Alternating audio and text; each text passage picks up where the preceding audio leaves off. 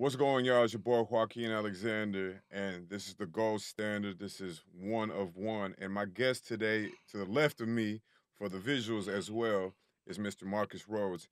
He is the founder and he started ARX Professional Air Duct and Air Solutions. Since yep. Correct? Let's get right into it. So, thank you for coming on, Marcus. Yes, man. I'm glad to be here.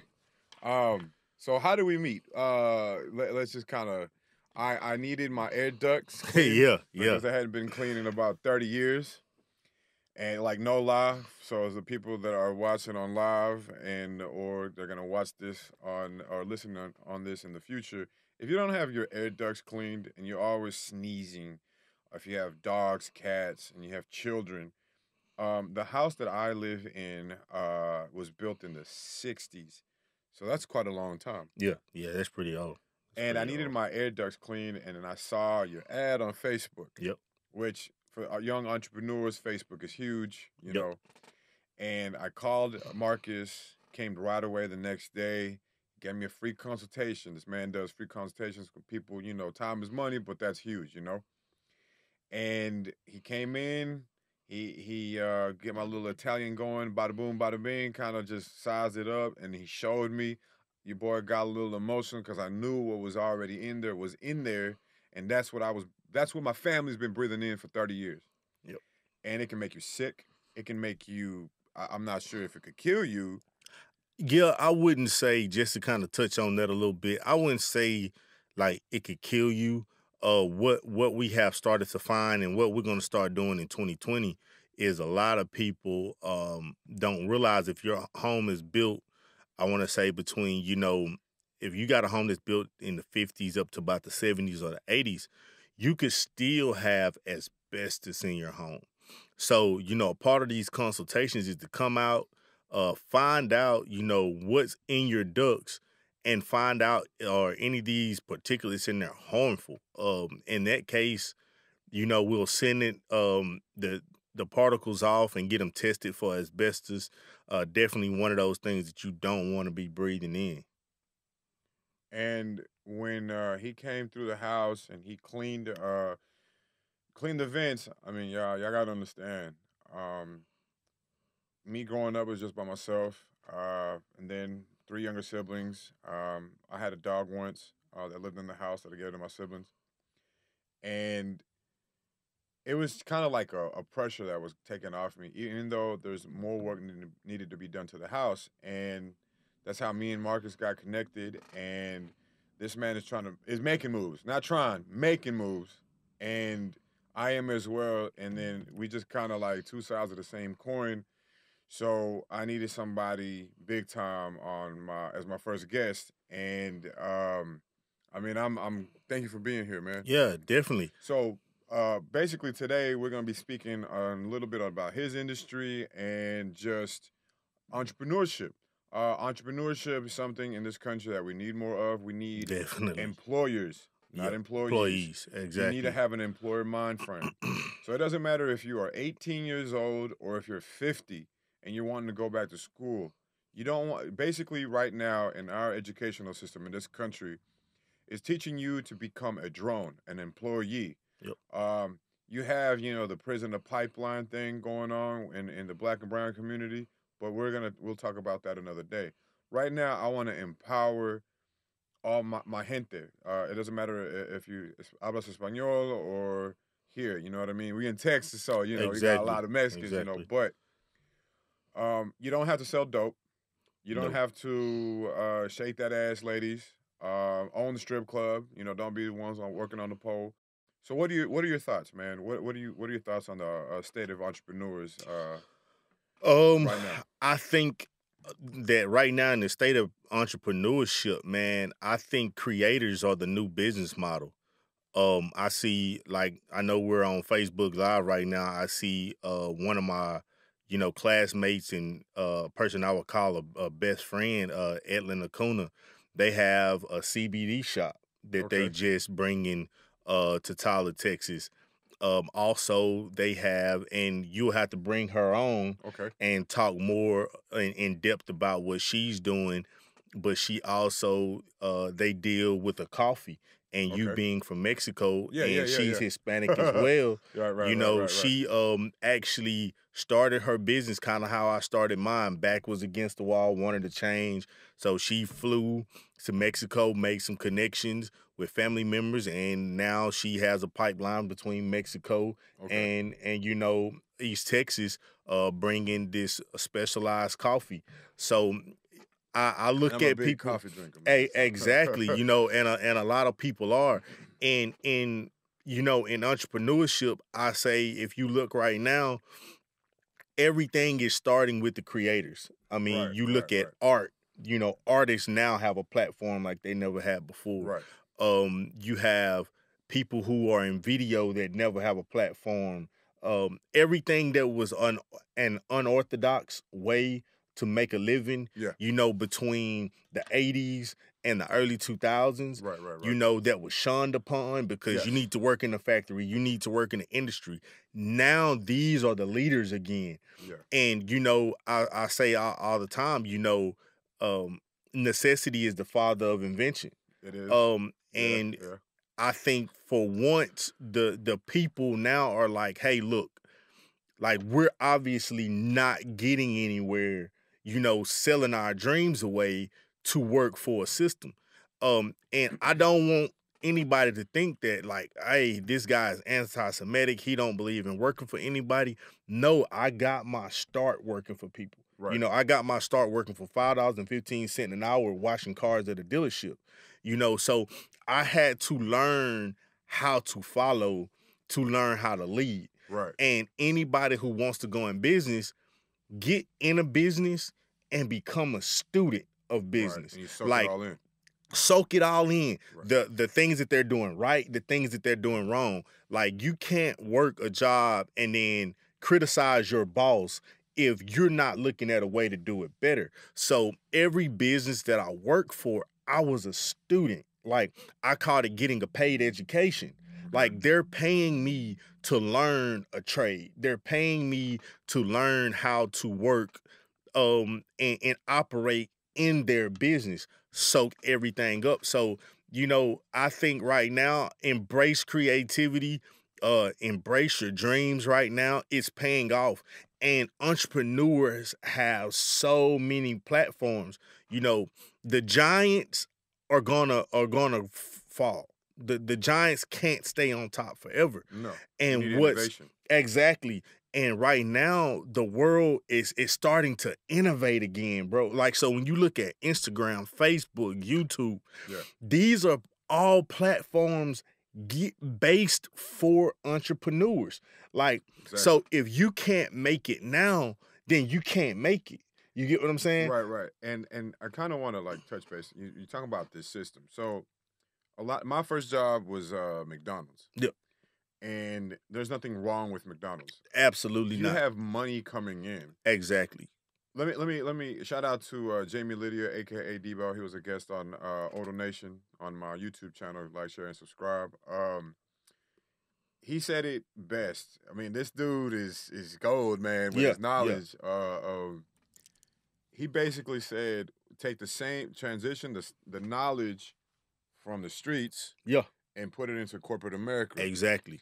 So know your product, know your because you might need re-up money. If you ain't got no re-up money, no bond money, no lawyer money, then what are you doing? So when I bring up McDonald's, I know people that worked there for 4 years and now are making them maybe about $60K because they're like GMs. Exactly. And exactly. I would rather make $60K than making no fucking money. You know what I mean? But you know what though? I never knock nobody's grind. Right. Everybody has to start somewhere. And like what I'll tell anybody, if you can work at McDonald's, right, and make $60K a year, then you can work anywhere. Right. But I'm gonna tell you what you have to discover in working for a place like McDonald's. Right. McDonald's is a revolving door. It is. So if you stick around long enough, Right. you're going to rise to the top. If you come to work every day, you work hard, you're dedicated, you're highly motivated, when everybody else is on smoke breaks and won't come back to work on time, if you're where you need to be doing what you're supposed to do, the cream is going to rise to the top. Exactly. So no, like I wouldn't like this is what I don't want people to think when we're talking about entrepreneurship. At one point in my career, I'm going to have people who work for me. Exactly. And there are some people who will be okay with working for me. But what we have to change is I want those people to feel the most needed. Yes. I want them to be the most appreciated, and I want them to be the most taken care of. Right. Because what we have to understand as business owners, as entrepreneurs, as managers, as supervisors, without the worker ant is the most important part of the colony, bro. Right. Like, and sometimes they all serve the queen, exactly, but they all have a role. Exactly, that the queen without the worker ant is nothing. She has nothing to be a queen over. Nah. So I don't want analogy. anybody to think that we're downing people who work for a living. That's not what we're here to do. Like, I just want you to know that if there's anything, if you have a dream to work in corporate America, if you have a dream to go from a bank teller to a loan originator, like, don't die on that dream. But also, we want you to know that, look, beyond just being a bank teller or a loan originator, like, it is a possibility that you can have your own bank. Right. Like, I don't want anybody to limit. It's not easy. Exactly. I don't want nothing in life that is worthwhile. It's gonna come easy. What this man is doing, he started a business. For all my business owners, this is just a little jewel. If you start a business in the fourth quarter, expect adversity. Yes, definitely. But you're going to rise out of the ashes because we're sitting here speaking on the business model is changing. It's changing. So if McDonald's is a revolving door, soak up what you can, make these connections. Maybe you and one of the guys that make fries or flips the burgers or the maintenance guy, maybe y'all go make your own. Man, buy a food truck. You know what I'm saying? Buy a food truck. Be mobile. Exactly. Buy a food truck. Like, you don't even have to go in debt buying an establishment where you owe rent every month. Right. Stay at McDonald's, save your money, put your money away, get a team, get somebody that you can grind with, that you can trust. And if y'all are good at making these burgers that McDonald's don't want to put on the menu, exactly, like, go get your own food truck I don't and burgers, go man. sell burgers and fries and live your dream. Like, I can't emphasize that enough. Like, you can be comfortable working with somebody else for somebody else. And in some cases, bro, it's easier. Right. You know, you can get to that 100K. The one thing I don't want people to think about business is easy. If you work for somebody, right, and let's say you go back to school, get a master's degree, a PhD, and they put you at 100 and something K a year salary, you know that unless you get fired, you can get that 100K salary year after year after year after year. Whereas a business owner, if you make 100K this year, I call it hero to zero. If you make 100K this year, now you got to start over for the next year from ground zero, nothing, and try to get 100K again, or try to get 200K the next year. And the difference is between working for somebody else and being a business owner is this one thing. If I want to make 100K, I have to work like I'm trying to make 500K. Right. If I'm trying to make $250,000 a year, now I have to work like I'm trying to make $1 million a year. And that's the a lot of people. That's the hustle that's in you. So yeah, you're from Marshall. Yeah, definitely. I'm from Tyler, East Texas 903. Right. Yep. So I have this community, like family in me, you know. Family is very important. We're both parents, you know. Shout out to your little girl. Shout out to my kids, you know what I mean? But if you come from a well established, well, I wouldn't say well established, but like a grounded family, Yeah, you already have a head start because you already have the discipline and the love. exactly. Whereas there's people that don't have that, and if you live in a very rural area here in East Texas, there's not a lot of opportunities, No, no, man, it's not. It's and really not. you got to find a need, Yeah, right? So what's out here? We got a lot of yards, trees. So maybe if you're 18 years old and you're listening to this, or 14 years old, and you want to make some money, if you're in Longview, Marshall, Texarkana, Lufkin, it doesn't matter where you are in this yeah. country. Pick up a vacuum. I mean, a vacuum cleaner. Well, you can a A vacuum cleaner vacuum. too. Hey, You can man, go we clean need houses. houses. Exactly, And exactly. people always need their houses clean. You Clean. Yep, set your own schedule. yep. You get paid maybe cash, and then if you do such a, and customer service is always important. Shout Very, out to Chick-fil-A very, because they very. got They got like the business impeccable. model. Yeah, they have the Um, business model. and then you clean say a house or cut a yard for like $40, Yeah, and they want you to cut it every week. That's yep, $160 a month. That's you earned on your own accord, yep, and then you get 4 yards a week. You yep. multiply that. Then you start learning about scaling. Then you start learning responsibility Exactly. about and that's something that another thing I wanted to touch on. You're we're both dirty 30s, you know what I Yeah, mean? definitely. What would you say to your younger self? Man, what would I say to my younger self? Don't follow the crowd. Like, embrace being you, Yeah. embrace being different, embrace being unique. Um, like, following the crowd will cause you to lose sight of who you are. Yeah. You know what I mean? If you're trying to stay trending, if you're trying to like fit in here, those who are meant to stand out aren't meant to fit in. Right. You know, so it's like my mom used to say all the time, like, stop trying to fit a square peg in a round hole. Like, and if you Yeah, that's spend true. most of your life trying to fit a square peg in a round hole, it's never gonna fit, and you're gonna lose sight on, or you'll never find out where you fit. Right. You get what I mean? You're not meant to fit in. You're meant to stand out.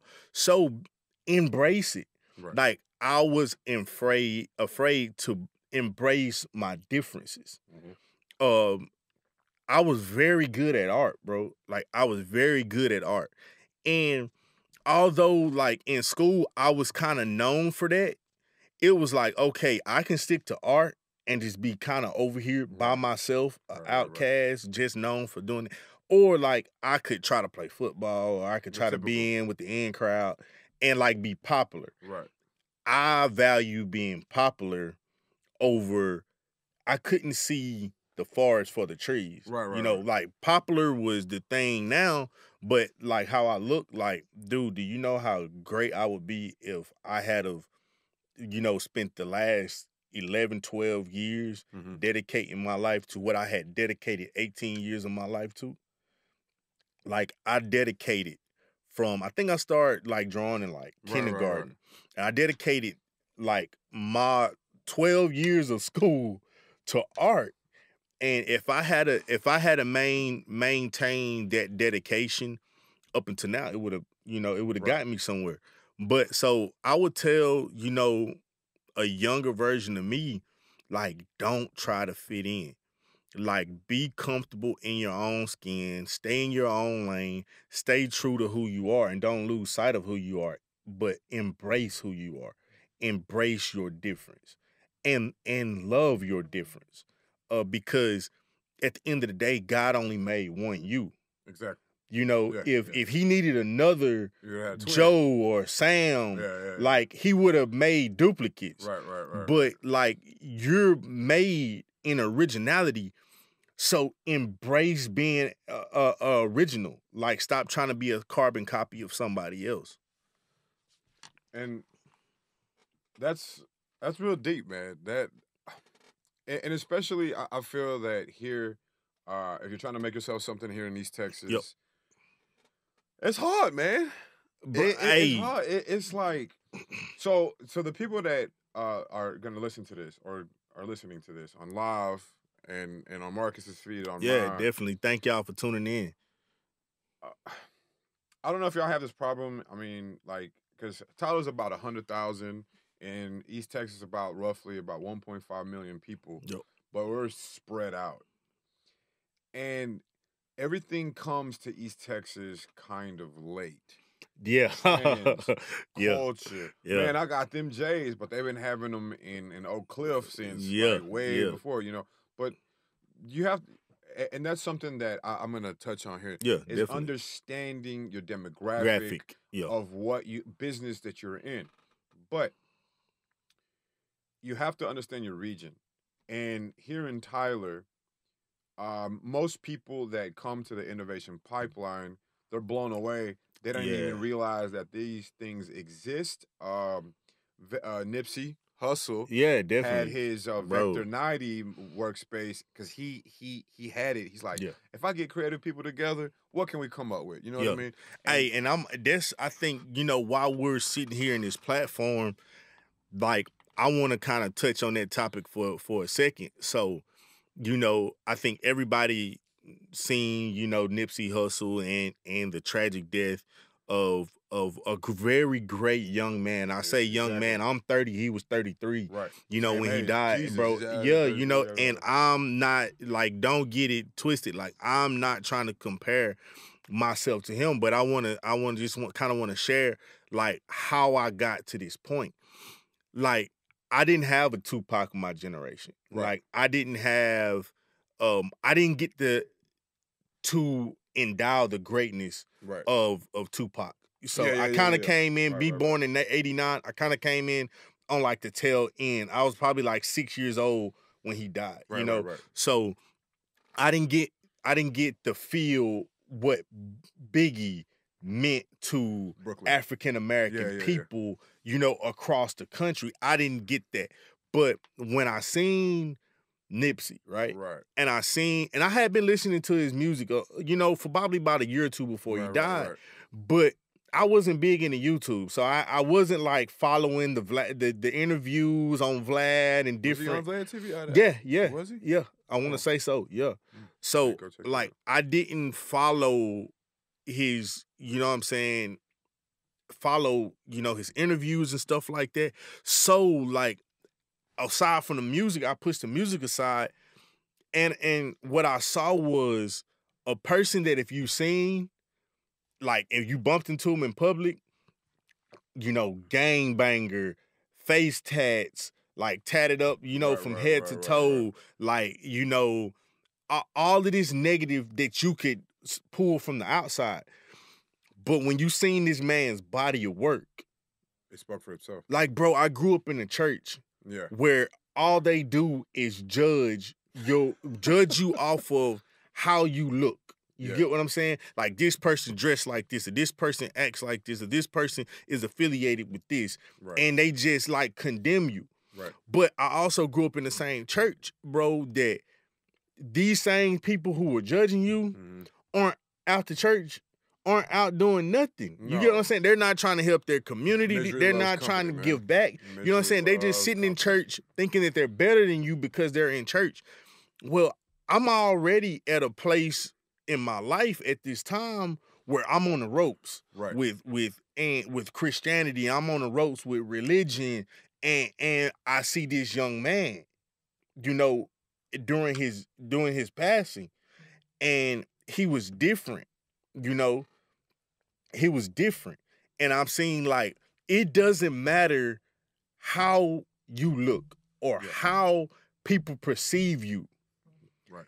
But let your body of work speak for you. Yeah. So what I seen was, like, here goes somebody who, if you seen him, you would write him off. No, for sure, yeah. Oh, yeah, definitely. So, like, if you seen him, you would write him off. Right. But when you look over his body of work, bro, he inspired me. That bro, like, don't let your skin color deter you. Don't let where you come from deter you. Don't let what you were affiliated with deter you. Like you set your own foundation. You set your own standard. You set your own metric for success. Right. And like that way, nobody, listen to this, forget man. the middleman. Right. Forget the middleman. Like you don't need a middleman. You need you, your team, and your belief in what it is that you're trying to do. And like when I seen him like that, bro, it lit a fire in me. Because, bro, I had been so afraid of what church people gonna think. What are these people gonna think? Like, do I look like a person who could own their own business? How will I even be taken? What does a business owner look like? But when I seen Nipsey, I was like, that's what a business owner looks like. Right. Like, I was like, I have no excuse. Like, if this dude right here can do it, if this dude right here can make it, I already know what they say about him. Bro, when he died, most of the church people were like, oh, he was a gangbanger though. Like, and you know what I told him? Like, what better way to change gang culture than to be in gang culture? Right. And like I had church people come to me like, hey, why are you glorifying this guy? And I'm like, dude, he's doing what you can't do. Like, he has a reach that you don't have. Could never have. Like, you can't roll in the Rolling 60s Crips waving a Bible.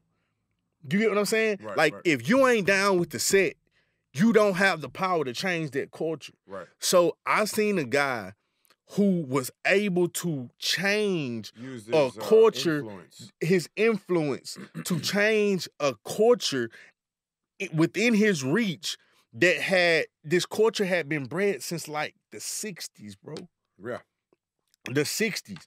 And now, do you know that like Crips and Bloods, and I don't want anybody to think that I'm glorifying gang culture. Yeah. That's not what I'm doing. But what I'm saying is anything can be changed into a positive with the right attitude. Right. Do you know that now, like, they have, I think you probably seen what Money Mike, what's his, Killer Mike? Mm-hmm.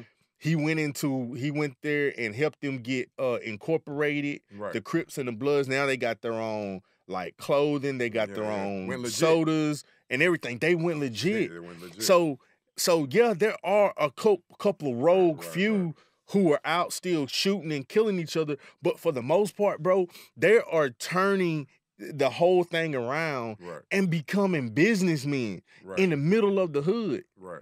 So like, don't tell me what you can't do because of how you look. Right. Or where you come from. That's an excuse. And Nipsey took that excuse away from me. Right. I mean, I couldn't have said it better myself. And that one hurt. Bro. It hurt. Big time. And I was gonna go watch him in Dallas. I had some other things come up, but I kind of like. So Nipsey, his father was from from Eritrea. Yeah. And I'm Mexican, and you can see this gentleman right here. Yeah, definitely. So so for a little bit on me, so I'm doing this podcast. I love intellectual, deep, educational, weird things. And when I saw Marcus doing his thing, I was like, okay, I want to take my knowledge that I've garnered over years and years of oil and gas and just mainly oil and gas, but in the corporate, and then digitize it, take this creative mind. Was it 5% are creators? Yeah. 10% are doers. Yep. And 85% are followers. Yep. Me and Marcus are in the 5%. Yep. Now, that's in terms of creativity. When you hear the 1%, that's the people that like own things. You know what I mean? Yeah. Like big time. And I don't mean to cut you off, go ahead. But I live by that. Like the 1% is Elon Musk. Yeah. You know what I'm saying? That's the 1%. Elon Musk, he's not just sitting back like, because what we can end up doing as the 5% who are not trying to live off of the followers. No. See, the the 15 or 30% is trying to live and control the followers. Right. Where we end up is a unique place. Yeah. Because we're not in the 1% or the ones who's changing the whole narrative. What we can end up doing is sitting back like, look at y'all. Y'all are followers. Y'all are being controlled by this, and this. What we have to do is get to a point to where we're like Elon Musk. Right. And we're trying to change the narrative. Like, what's the new business model? You get what I'm saying? Yeah. Like I think that if we're sitting here preaching how employees are mistreated, taken advantage of, like, how can we create a whole new business culture or employee business relationship structure? Right. That's where the 1% is. You know, the 1% is saying that, hey, I see a problem and I'm not just going to sit outside the problem and watch the problem from a safe place. I'm gonna be the solution. You'll find a solution. You'll be the solution. I'm gonna be the solution.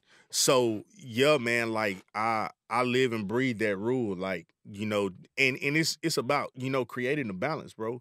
When I started following consciousness and trying to find myself, get deeper involved with who I am, why I am the way that I am.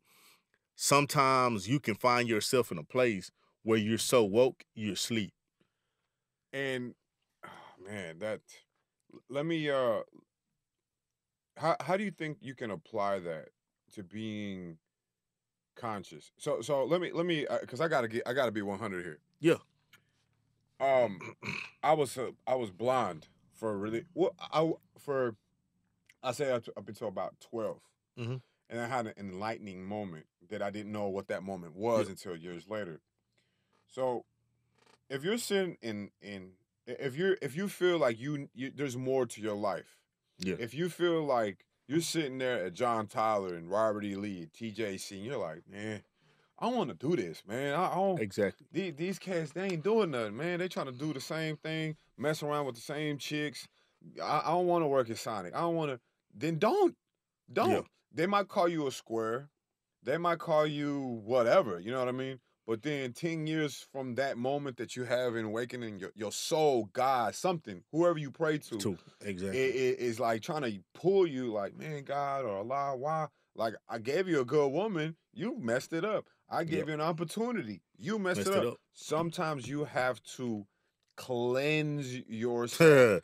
You got to purge, bro. You got to purge all these bad spirits, of all these bad omens of your surroundings. Now, I'll go back to Rose City, my hometown, Tyler, Texas. It's right now. It's in the nexus of greatness. Next decade, Tyler's about to blow up in real estate. We already got banks, you know what I mean. But real estate and banking go hand in hand. But as an individual, we live in a very interesting area. If you want to do stuff, you can go to Dallas. You can go party, but its cost of living is higher. Mm-hmm. If you have bad anxiety, my woman's got bad anxiety, and she ain't even seen the traffic yet. Yeah, you know what I'm saying. Bro, I'm the same way, but and it's funny that you touch on that. You know, I'm not originally from Tyler, right? And just, you know, coming to Tyler, it was different. You know, I've lived in Longview, man. I live in Bossier City. I've had the you know, the ability to travel, you know, throughout my life, living in a lot of different places. But Tyler is on the map. Like, it's slowly progressing that way because I don't think that change can be stopped. Change has to happen. You know, it's not. It's like it's kind of like Dubai in reverse. Yeah. So Dubai in 1989 was a speck of dust. Yeah. And in 30 years, boom. Yeah. Right. I think Tyler has been slowly like a dam that's got this pressure, and then they open up the valves and let the water out. Exactly. And I think that's what Tyler is becoming. We have our own issues. The city is still segregated. I mean, visibly segregated.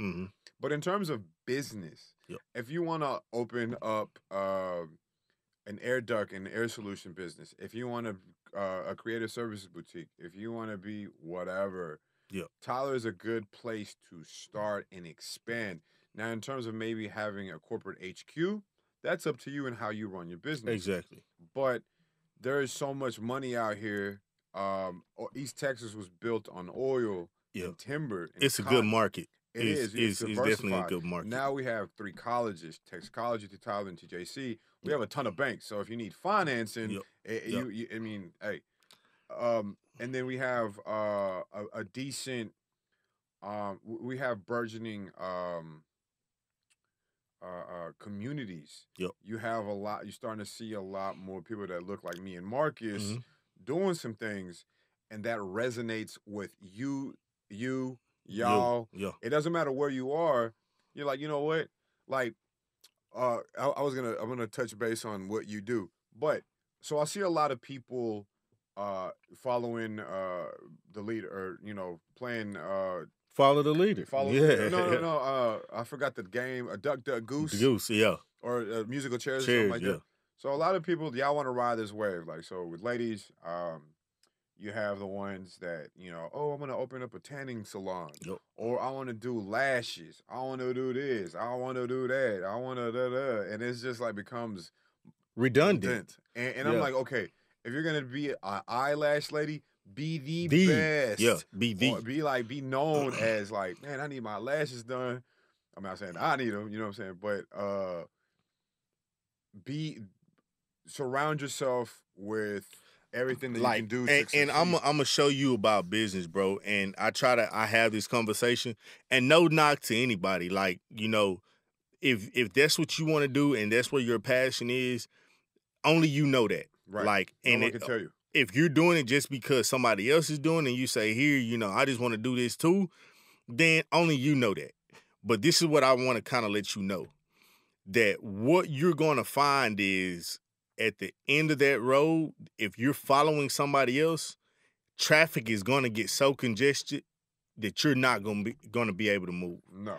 Like, everybody cannot get down the same one-lane highway. Right. Like, eventually, it's going to get so congested that the people who are at the front are going to get to where they need to be long before you. Right. And whatever is at the end of that road is going to be consumed before you get there. So, like, watch out for traffic congestion when you're trying to start a business. Like, the path with least resistance bears the most fruit, because everybody isn't picking off the tree. Yes.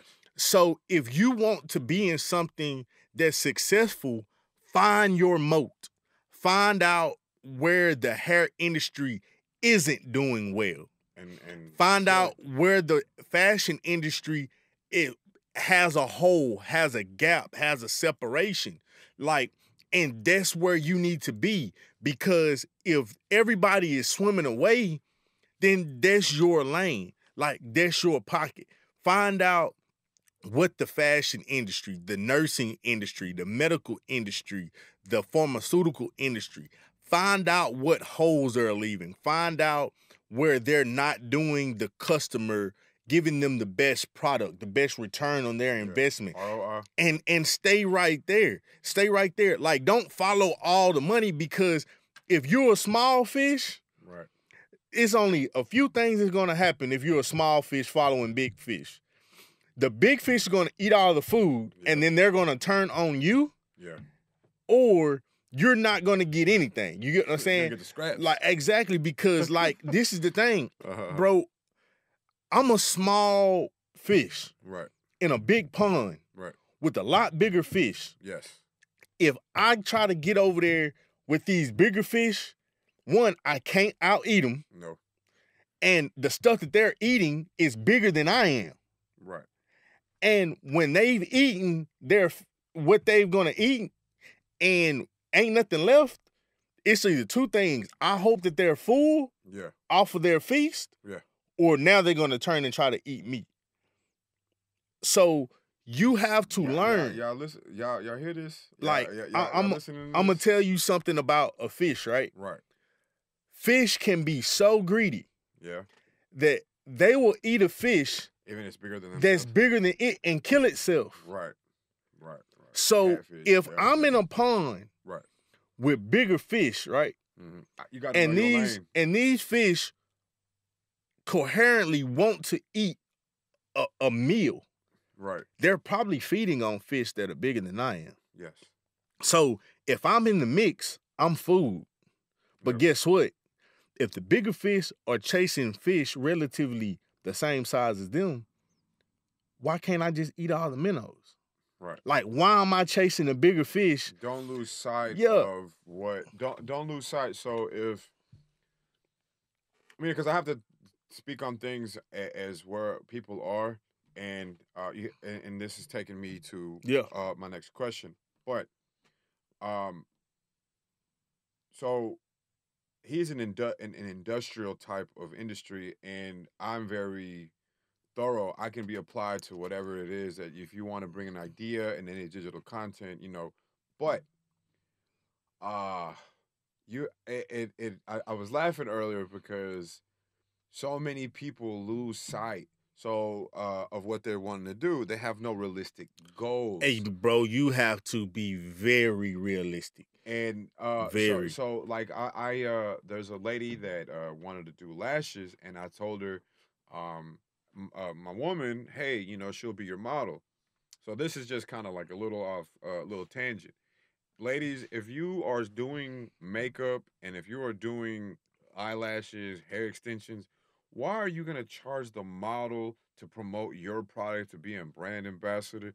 Don't do that, man. You have if you think you already know everything from even before you even file actual paperwork, You have you're nothing to learn. going to fail Yeah, you have nothing out to the learn. gate. Yeah. You have to humble yourself. I want billions of that. I'm hell bent. I'm obsessed with pyramids. I eat shit and breathe. I'm here every day at the pipeline. I'm reading. I'm people around with Marcus, my woman, CJ, just people that are want it. Yeah, and I think you just said the word, bro.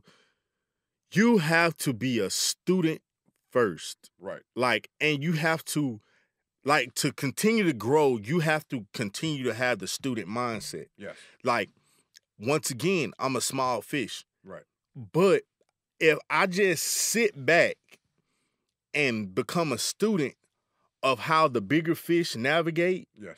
and the moves Study that them. they got to be big fish for a reason. Right. You get what I'm How saying? did they get there? They didn't get to become big fish running in the pack and getting eaten. No. At once there were small fish. They say, hey, I'm going to stay away from the big fish. I'm going to eat my fill over here of the minnows. Right. And then when I get bigger, and that's why I'm always telling you, you ask me, how do I want to grow? And I always say organically, Yes. organically, Not organically. too fast, Because not too slow. I could bull rush over here, take a lot of jobs that I can't even do, Right. and they break me. Right. And then I'm over before I even get started. Yeah. So what I do is I stay in my lane. You ask me all the time, like, hey, bro, do you want to get in commercial? What I tell you, I'm not ready yet. Yeah. I'm not ready yet. Because you know what? Unless I have $50,000 or $60,000 in the bank to wait 45 days for a paycheck, I'm going to go broke doing those jobs. Right. You know what I'm saying? A commercial job could take me, let's say I get a clinic, right? Or a small hospital. And I just say, oh, I'm going to go in here and take my little equipment and do the best that I can do. And they like, you got to be over here for a month. Well, that's a month that I got to pay to be there out of my pocket. Right. That's a month that I don't have a surplus of money built up to be at a hospital for a month. And guess what? Right. When I'm done, they're laughing because they're like, oh, yeah, 45 days before you get paid. So I went in the hole. You get what I'm saying? Right. I went in the hole because you know what I saw? A $50,000 payday. Right. But I didn't know I was gonna have to spend $75,000 to make $50,000. Right. And then after that, I still gotta operate on now absolutely no funds. No. You get what I'm saying? And I think a lot of people. So before we get into what Marcus does and kind of what I do, I think that's why I call this the gold standard. You have to have a standard. So if you're wanting to do on my YouTube channel, I've interviewed a ton of local artists.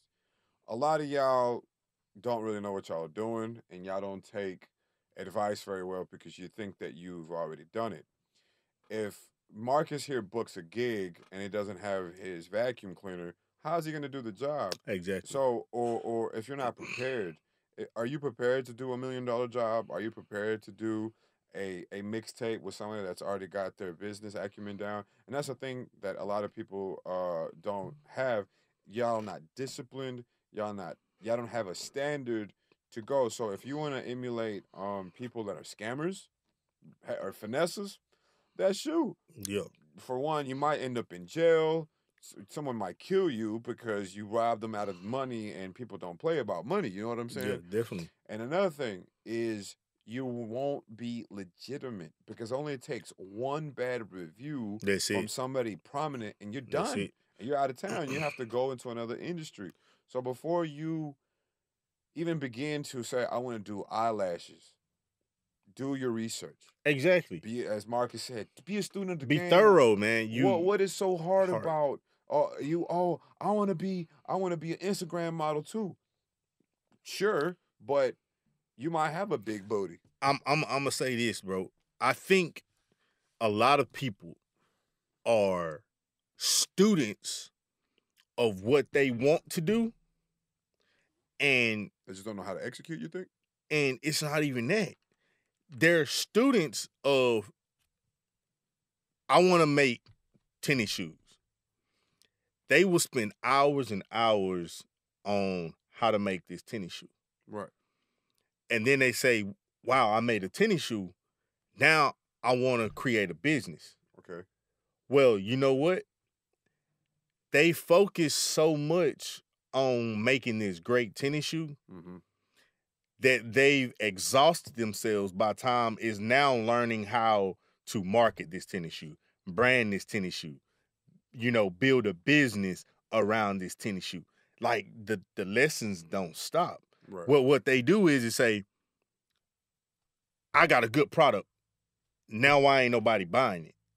Because you didn't do your marketing. Yeah, it's a lot of levels, fat- bro. yeah, It's yeah. levels to this. And y'all always laugh at these MLMs, multi-level marketing schemes. But I don't know if you realize, like, if you work at, I used McDonald's earlier, you're the cashier. Yep. You take the payment. Mm-hmm. Then it goes, who provided the software? Who provided the Yep. monitors? There's levels to There's every- more to multi-level marketing and management in every- everything. Right. I think I was showing you that yesterday. Right. As much as you would say, like, I don't want to do I don't want to be a part of multi-level marketing. You're Well, already if in you're it. going to run a business, like, you have to be, somewhat involved in some type of multi-level, marketing. Right. So the thing that I would tell anybody, and this is just information, like, go, if you're young, right? Let's just start with the young. If you're young, right out of school, and you want to be an entrepreneur, go to college, learn business. Go to Yes. college, learn economics. Master P Go took to a couple college, of college exactly. classes. Yeah. Go to college, learn marketing. Learn the business around the business. Like, I'll tell you when I started. And I don't want to, belabor the time. And I know we got some followers, man. I thank y'all for tuning in and listening. But I'm gonna tell you, like, I've never took, I don't think, one business course. Right. Like, I may had a course, and, like, for one day we talked about business structure. Yes. I think I had, like, one economic class Right. in ninth grade. Right. I was 6 or 7 years old, and I would always ask my dad and my grandfather for money. Mhm. And they'd be like, they would make a joke, like, you can go get a rake and rake somebody's yard. Well, they would come home from work, and they looking for me everywhere, bro. Like, they looking around, where is he at? Right. Well, I'm up the street, bagging and raking leaves. Right. So the next day, my dad would be like, is that what you really want to do? I'm like, yeah. Trying to get this money. So, of course, what I would do, I'm a kid. I'll start raking your yard. My buddies come by on their bikes, and I'm like, throw the rake down. And my grandfather would be like, it would be 7 o'clock at night. He was like, the neighbor just told me that they hired you or paid you to rake your leaves and you didn't finish. 7 o'clock at night, the sun is down. Mm-hmm. My grandfather or my dad would walk me back up the street and rake those people and finish raking those people's yard at 7 o'clock at night. Mm. Well, what did I learn from that? Finish what you started and put your priorities first. Right. Work now. See it through. Play later. Yeah, see it through. Right. So then what did I also learn? Okay, I'm gonna give you a service that I get paid for. Right. So what did I also learn? Who was watching me rake those yards? The next door neighbor. Yeah. And the next door neighbor. Right. So I learned by knocking on doors. Hey, can I cut your grass for $5? Hey, can I cut your grass for $10? So when I finally got a real job, found out how payroll worked, found out how taxes work, then I would pay attention to commercials, watch how commercials market, advertise, look how they, you get what I'm saying? Yeah. So I'm learning all the way up to now, from 6 or 7, like when I could have just went to school for 4 years, got a degree in business, I learned mine the hard way from working for this company. Oh, this company messed up and they did this wrong or they managed this wrong. Like, so I learned the hard way.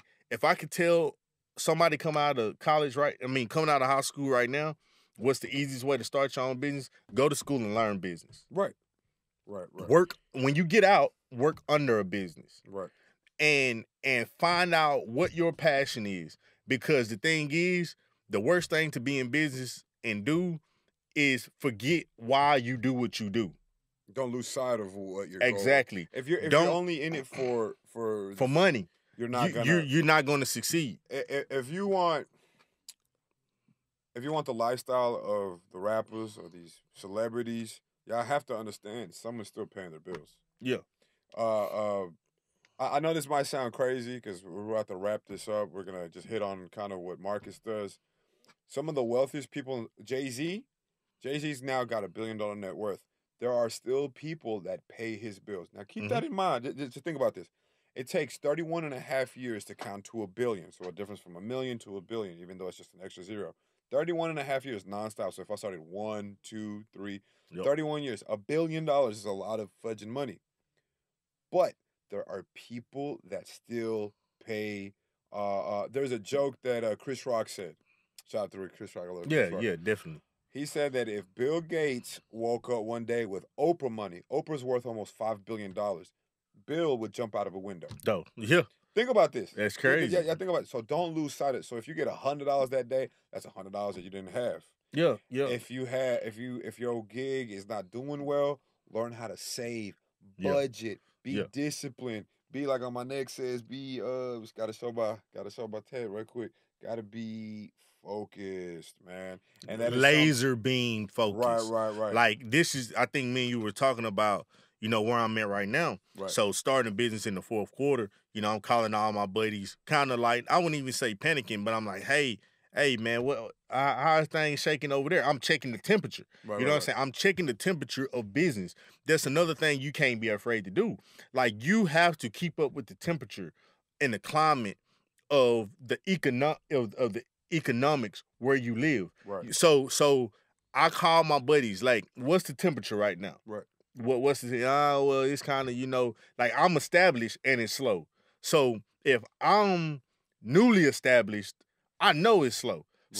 So it's like, okay, I don't have a fever.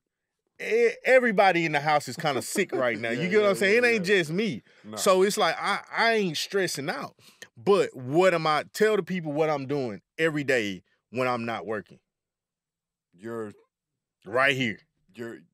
Okay, so for the people that don't know, by the way, I didn't tell you this.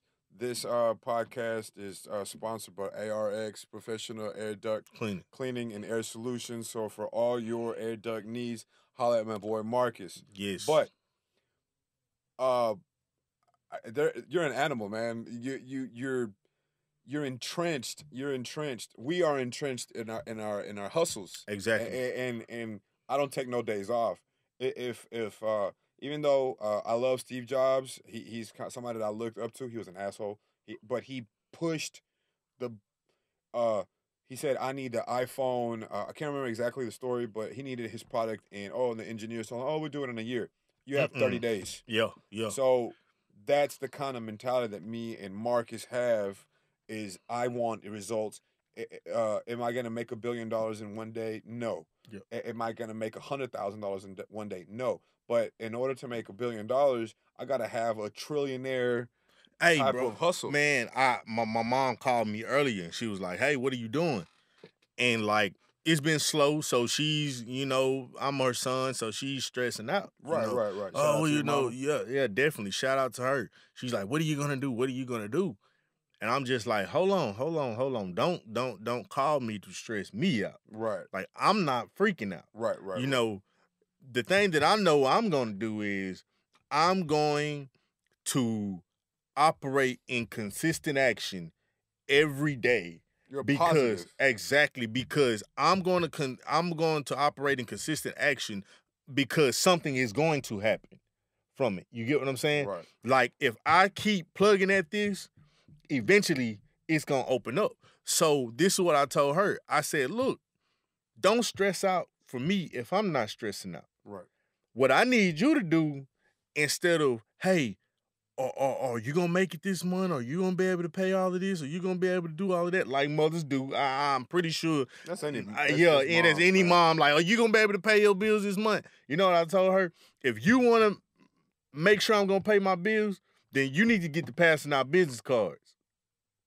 Helping you. Don't tell me to. Oh, you just started a business. It's looking shaky. Go find a regular job. You can't run from that, man. Exactly. I mean, okay, so any the young boogeyman gonna get you. Right. You're not gonna be able to sell lashes every month. Every you're not gonna month, be able to sell burgers it's gonna be inconsistent time periods. But then little golden nugget. Don't give up. That is when you learn what you are made of. And I'm a data guy. I love math. I love numbers. Look at what didn't do well. Why did I not understand because it doesn't matter creative service boutique, air duct cleaning, if you flip burgers or if you have a food truck and you're looking at your numbers, okay, this is where I need to improve on this and this. Never stop grinding for yourself as an entrepreneur. You can't always learn. And we're about to wrap up, but what you digest on a daily basis is what you become. Exactly. So if you're gonna eat greasy, shitty food, you might have a heart attack. If you read things that are by people that have PhDs and not necessarily just PhDs, but in philosophy, you got to change what's in your box. If you listen to Eric Thomas, Inky Johnson, if you listen to Flesh Brown, the Tony Robbins of the world. Tony Robbins, it doesn't matter. It's a positive thing. Yeah, definitely. Last man, before we wrap it up, what is what made you get into the HVAC? I say HVAC, you know what I'm saying? Yeah, cool. HVAC. What was it that talk about that a little bit? What was it that made you choose this industry? Man, what do you do? It ain't it wasn't like I could say it was weird. Like, it wasn't long or thought out, bro. Right.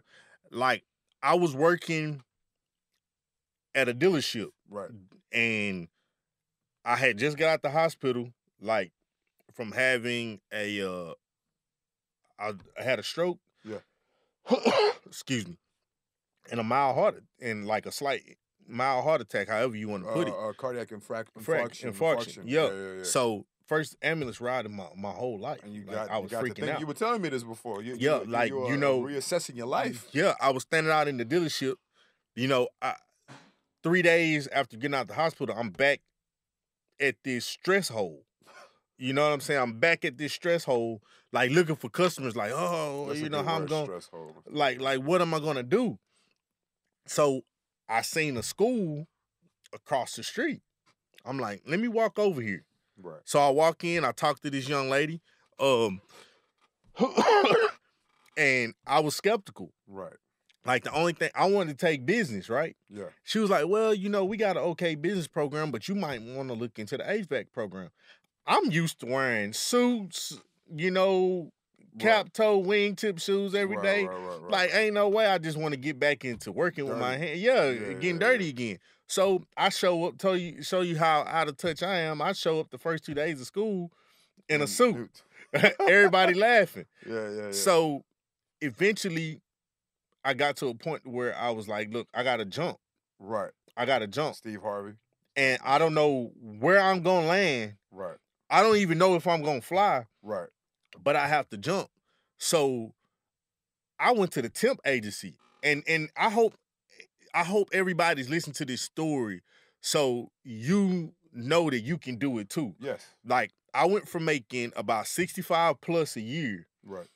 Comfortable living for a single man, no kids at the time. Right.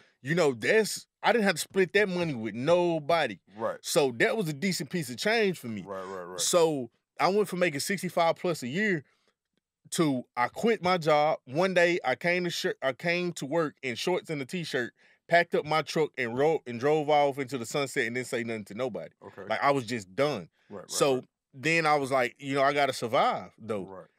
I went to a temp agency. The lady was like, wow, your resume is so great. I don't have any jobs for you. I just got this 9-hour job pressure washing radiators. I walked out the front door in tears. Right. And I walked out the door in tears because I was fighting with my pride. Right. And I went back in, tears running down my face, and I told the woman I needed, knowing that job couldn't even pay half of my bills. Right. It might pay a third of my bills. Right. And I took the job, and the lady told me, she said, hey, look, go and go work the job, and then, when something opens up, I promise you, I'll pull you from there. Right. Well, if you've worked for a temp service before, their obligation ain't to you. No. It's to the company that they're getting, that they're pulling people for. Right. So in my mind, I'm like, I'm stuck here. Right. What am I going to do? Right. Like, I haven't, because I had prior experience being a mechanic and technician and stuff like that. Right. But it's a 7-year, 5 or 6 year gap. So basically, in the employer's eyes, I have no experience. Right. You know what I'm saying? It's like, well, I don't need a sales guy. But I'm like, 5 or 6 years ago, I graduated from school working on 18-wheelers and stuff like that. No, we don't care. For the last 5 years, this is what you've done. So the lady showed up one day, and I'm thinking I'm doomed. She was like, I got a better job for you. Get out of here. Don't talk to nobody. Just hop in your truck and leave. Okay. I'm like, wow. Got a job working for an oil field warehouse company. Okay. Boom, boom, boom. I'm still going to school. Right. Now I'm working 60 hours a week and going to school full time. That's rough. Full time. And trying to, manage and have a life in the midst of it. Right. Didn't think I was gonna make it.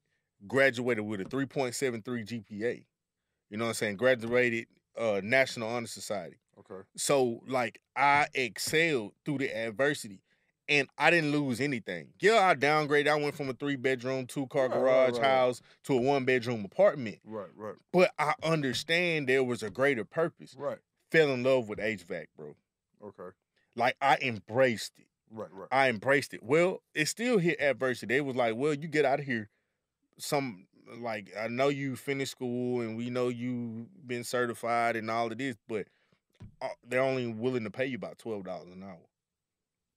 So I'm like, so what? Let's roll. Let's go. Right. You know what I'm saying? I can't stop. I got in, Bills and I learned from the car business to negotiate salaries. I learned how to negotiate deals. Right. So I treated asking for a job like a car deal. Right. No, I'm not taking this. Like, I know how you got to get paid because I'm used to being a car salesman making my own paycheck. Right. So I understand how much I'm making you. Right. I'm finna negotiate my percentage. Right. So I negotiated myself to better levels in the industry. And my thing would be is what a lot of people don't want to do is I would say, this is what I think I'm worth. If I don't perform, fire me. Yeah.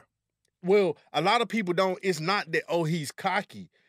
I understand how people see business. Right. If I'm not an asset, then I'm a liability. But if I show myself to be an asset, then pay me like an asset. If I'm a liability, let me go. Right. That's my sales pitch. Okay, we'll hire you. Like, you don't have to question me. I'm not going to an unemployment office. You put me in the street. Yeah. And that's how I worked my way up to this point. Is you like, hey, here goes an opportunity. Is it a good opportunity? Is it a bad opportunity? Should I wait? Have I learned enough about this? You know what I'm saying? And I work my way. I work my way up, bro. You know, through the cracks, taking the jobs and doing the jobs that nobody wanted to do. That's you what know, it takes. just to establish myself as, hey, you know, I'm a hard worker. I'm an honest worker. You know, I'm worth having on your team. Right. You showed your worth. Exactly. But I knew in school that I didn't want to work for nobody else. Right. And my instructor told me, he said, in 4 years, you're not going to be working for nobody. I'm just like, how? I don't see it. Like, I think I'm probably. He was like, you got it. Right. You have the hustle, man. They was like, you got it. You have the hustle. So is that was the seed that you had planted? Yeah. And then where did RRX get watered? Yeah. Necessity is the mother of invention. Right. You know, I had my daughter. Money was getting tighter and tighter.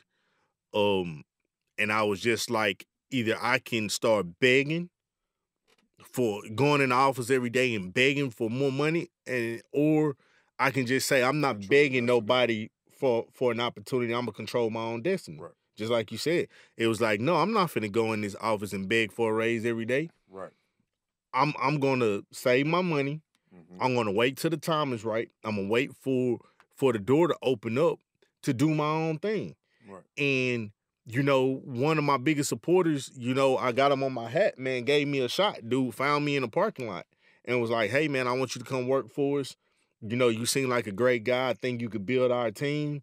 And, man, it bloomed into a great relationship. Right. And a business partnership. Right. And then, you know, we kind of sat down and I was just like, hey, man, I got this idea. Since you guys believe in me so much, I got this idea. I've been wanting to start my own duck cleaning company for the last year. And I was like, you know, I'm already taking a risk because the average company, you start talking about your own business, they'll fire you. Right. Like on the spot. Right. Like, you finna do what? You get out of here. That's what you can do.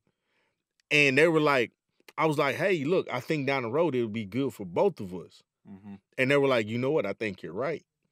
And man, they embraced it. Right. They embraced it. And the year before I tried to start this business, didn't have the credit, didn't have the money, couldn't find the investor, just hit roadblock after roadblock after roadblock. And you're going to. Yeah. And so at first, you know, at the beginning of the year, you know, toward the end of the year, I was like, I think I want to buy a house. And it was like, you know, who says that? Because I felt like I needed to have a house before I started a business. Like, what does it look like me having a business and don't even own a house? And then I got to looking at the story of Jeff Bezos. Like, who says that you have to have a house to run a business? Right. You know what I'm saying? So I threw that out of the window. Yeah. Mind you, I'm breaking down all these boxes that people put people in. Yeah. And I'm just their level of understanding. And I'm like, the smartest way to start a business is to rent somewhere. You know what I'm saying? Yeah. Because you're not financially obligated to somewhere. If I had to go move to the Motel 6 and start my business, I would have. Right. You know, if it was cheaper, but cost effective. And I think because my business at the end of the day is gonna be my legacy. Right. So, man, you know, I partnered with Simmons, and man, they helped me out, and you know, we're kind of where we are today. You know, trying to make this dream, you know, come to life. And it's like it's literally like living a dream, man.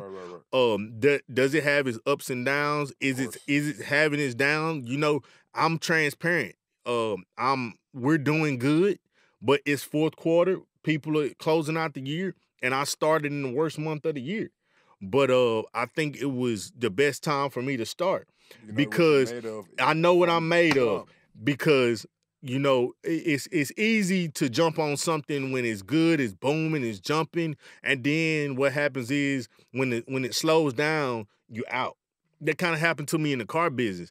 I came in the car business when salesmen were still had the bad rap of knocking people's head off. Right.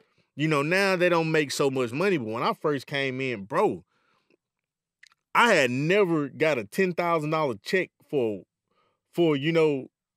and this might sound crazy, but I had never got a $10,000 check for a month of work ever. Never even dreamed of it. You know what I'm saying? You gotta keep dreaming, man. But by the time I came out of the car business, I was on billboards around the city. I had TV commercials. Yeah. I had You was that radio dude, man. commercials. You was that dude. And bro, that let me know that my dreams can become reality. Right. Like when you riding through the city and then you with your mom and you say, "Hey mom, look at that billboard." And it's you. You're like, And it's like, what? Like you're on a billboard, and then like your family members coming like, "Oh, you got commercials?" Yeah, I got.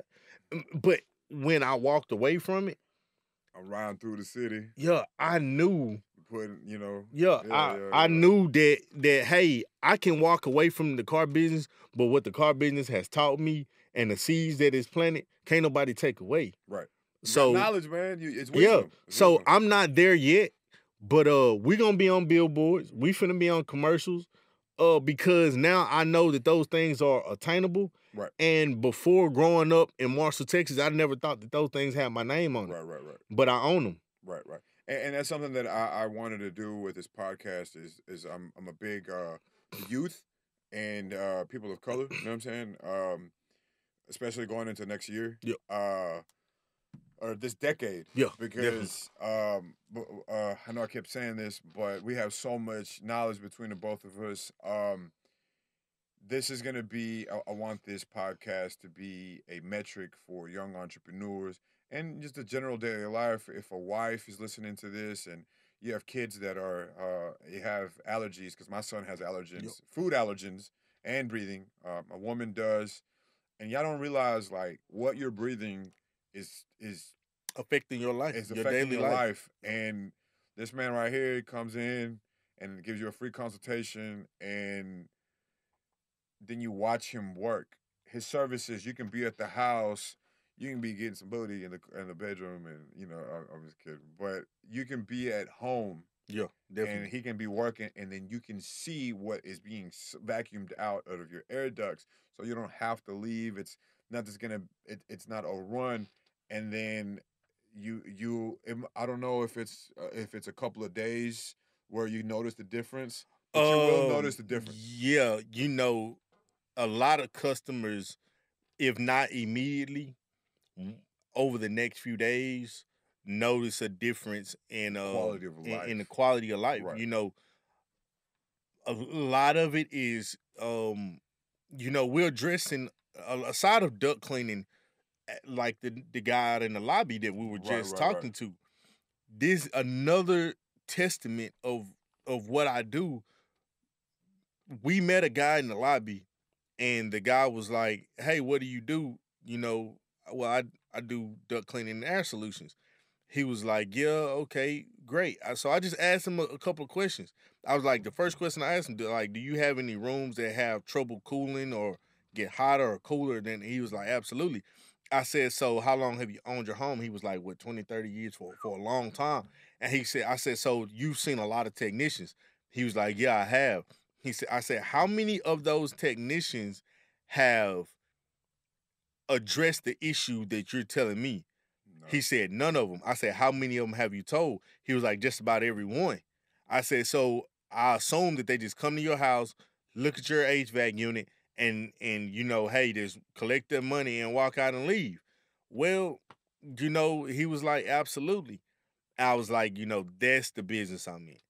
I'm in the business to do what other people are walking away from. Right. So y'all, I'm gonna end this on that note. The gold standard is is the standard that you want to achieve, and you being a young CEO, young king, young queen, whatever you want to call Call yourself. yourself, yeah. Just think positive. Stay positive, Right. live positive. Right. And again, this the gold standard today's is sponsored by Air R. Let me show y'all on live. Air RX Professional and Duct Cleaning and Air Solutions. Thank you, Marcus, for coming on, man. Yes, no problem. And I'm gonna be having people like him come on. So I got a professor in mathematics next, and I could. That's like porn for me because I love math, numbers, and you gotta love what you do. You have to. So God bless everyone out there in America, and thank y'all for tuning and in on my live, Facebook Live, and, man. Appreciate y'all. Y'all check this out on the links will be on his YouTube channel, my YouTube channel, on Facebook, and y'all gonna be seeing a lot more of me and him 2020. And one last thing, for the ones on live, you have a referral system.